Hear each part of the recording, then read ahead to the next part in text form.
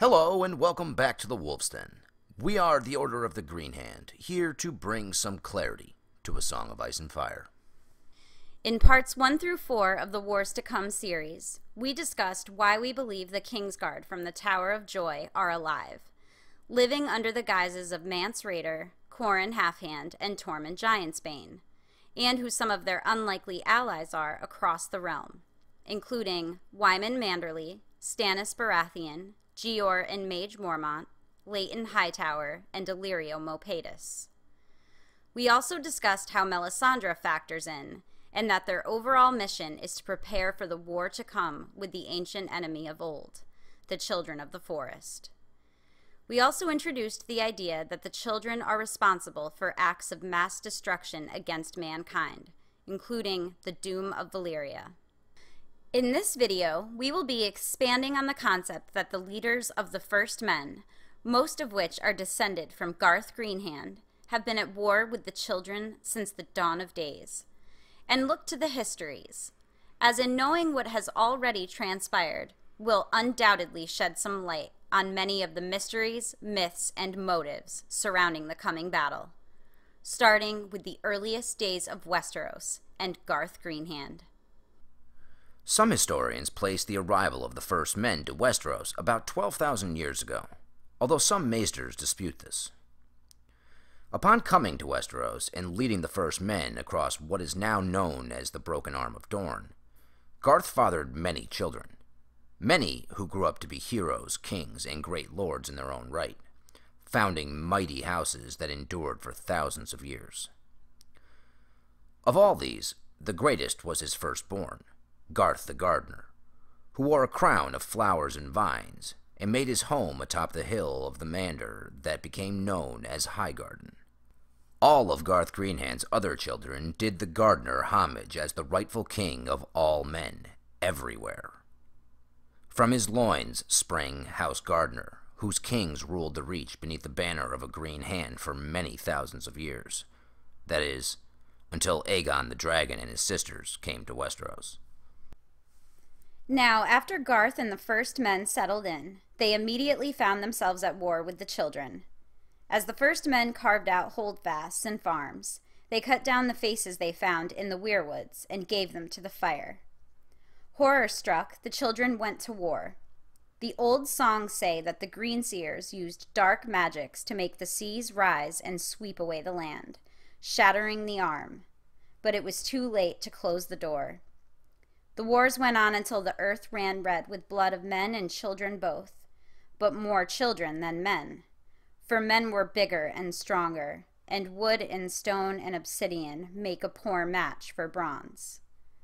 Finally, the wisest of both races prevailed, and the chiefs and heroes of the First Men met the Greenseers and wood dancers amidst the weirwood groves on a small island in the great lake called the God's Eye.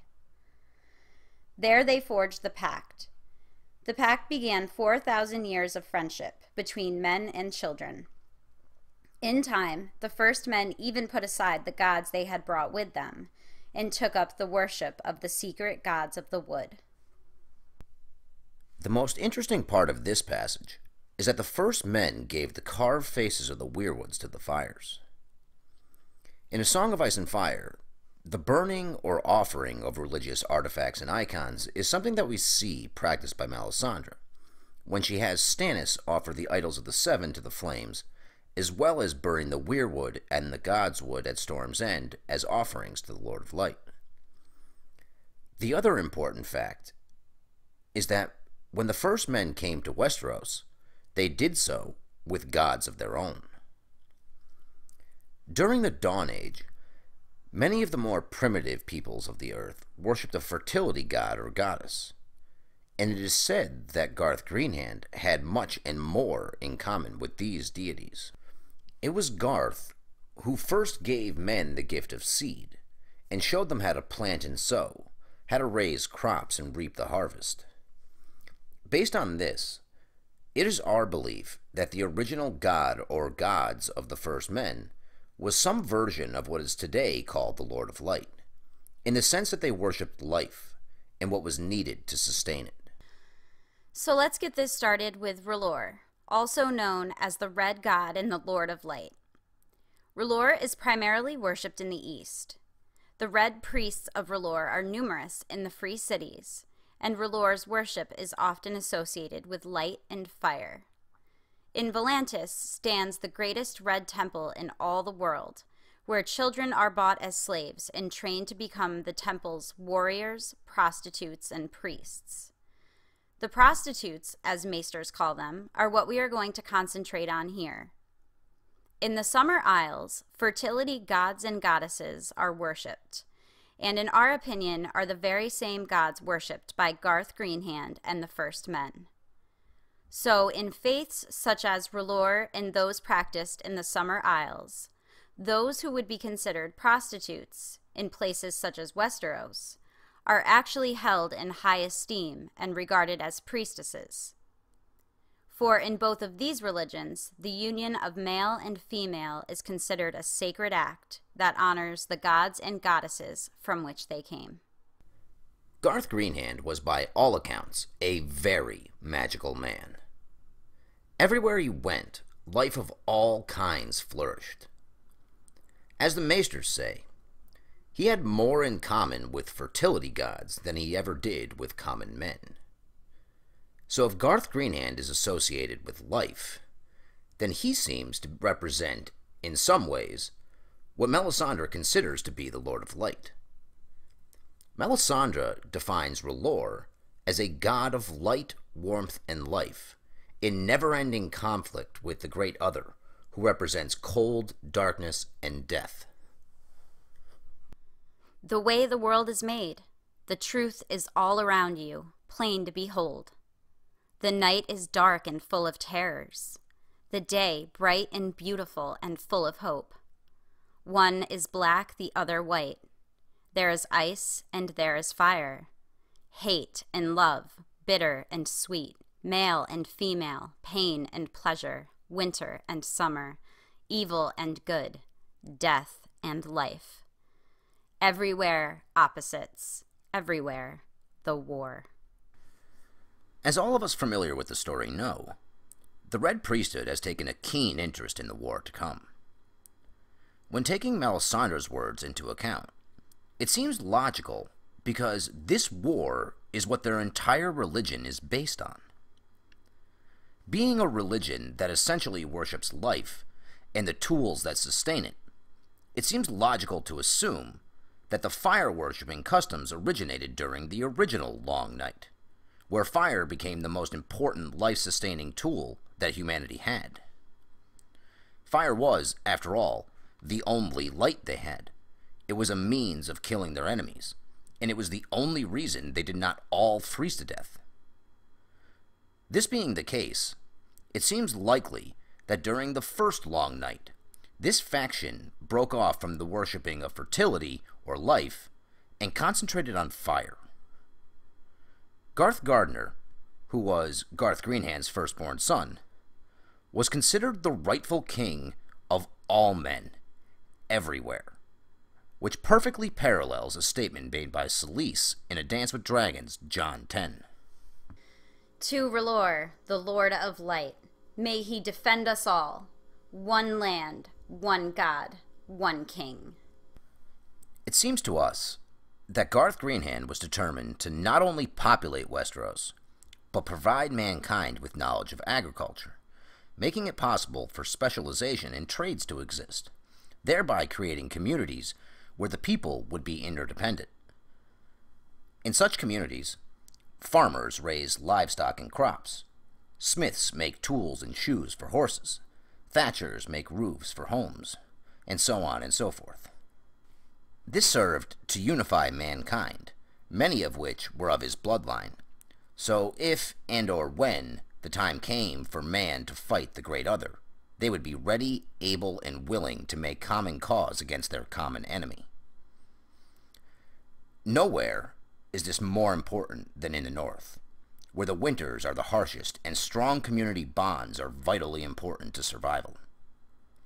Places such as the glass gardens of Winterfell make it possible for House Stark, as well as everyone at Winterfell and the Wintertown outside its walls, to survive such winters, but only through cooperation, none of which would be possible without the gift of agriculture bestowed on mankind by House Stark's ancestor, Garth Greenhand. Although the Starks seem to keep to some of the ways passed down by Garth, they remain isolated in the north. Not only does Moat Cailin form a barrier from a military standpoint, but also leaves the north geographically isolated, thereby making House Stark one of the only houses in Westeros that keeps to the old gods, maintains ancient customs of the First Men, and intermarried only with those of true First Men blood. This all changed when Rickard Stark befriended Jon Arryn, Steffan Baratheon, and Hoster Tully in the War of the Ninepenny Kings. Had it not been for these friendships and the alliances created as a result of them, House Stark could very well have been gone before the books even began. By infiltrating the thoughts and dreams of men, the children could very well be the cause of the actions taken by Rhaegar, which led to the deaths of Brandon and Rickard. And without the support of the Vale, the Stormlands, and the Tullys, Ned and Benjen would have died, in turn ending the line of House Stark. So, why would the Children of the Forest want to eliminate the Starks, the only great house in Westeros that has continued honoring the old gods, as was promised by the First Men in the Pact? Well, we believe it could have something to do with their blood, the blood of Winterfell. As previously mentioned, the Starks are one of the only families in Westeros who have not intermarried with those of Andal blood, making them not only descendants of Garth Greenhand, but descendants of Garth Greenhand of pure First Men blood. Given that Garth is likened to a fertility god in the histories, known for his ability to make life of all kinds flourish everywhere he went, it seems that he may have possessed some sort of magic. This leads us to believe that those who have Garth Greenhand's blood would likely inherit some of his abilities.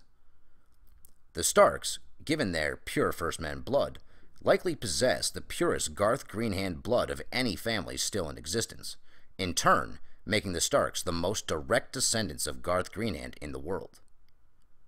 So, if there is power in Garth Greenhand's blood, and he was considered not only the High King of the First Men, but of all men everywhere, isn't this starting to remind you of a very common phrase used throughout the story? There is power in King's blood. But how can Garth Greenhand's blood be the King's blood referred to in the story? Pretty much everyone, everywhere, believes that the King's blood is that of Valyrian blood, or Targaryen blood. And so did we, until we discovered two passages that brought clarity to one of the biggest mysteries in the books. At the Wall, there is a lot of talk about King's blood. Jon, who doesn't understand what it is, sends Maester Aemon and Mance's baby away because he fears for their lives. Aemon being a Targaryen and Mance being the king beyond the wall. Now, Mance is Arthur Dayne, which means he is clearly of First Men descent. And Maester Aemon's mother was also a Dane, which means he's of First Men descent as well. Based on the geographic location of Starfall in comparison to the Reach, coupled with the fact that the Danes were kings in their own right for thousands of years, it seems almost impossible that they never married into any of the great houses of the Reach, who were also kings at the time, and descendants of Garth Greenhand. When Jon is talking to Sam about Mel needing King's blood to wake a stone dragon, and that Mance's blood is no more royal than his own, he's right. But their blood is a lot more royal than he thinks. As a Stark and a Dane, Jon is pure First Men blood, and the blood of Garth Greenhand. As mentioned, there are two key passages which led us to the conclusion that King's blood is in fact the blood of Garth Greenhand. In Storm of Swords, Davos 5, Melisandre is trying to convince Stannis to sacrifice Edric Storm to the fires, which Davos is adamantly against.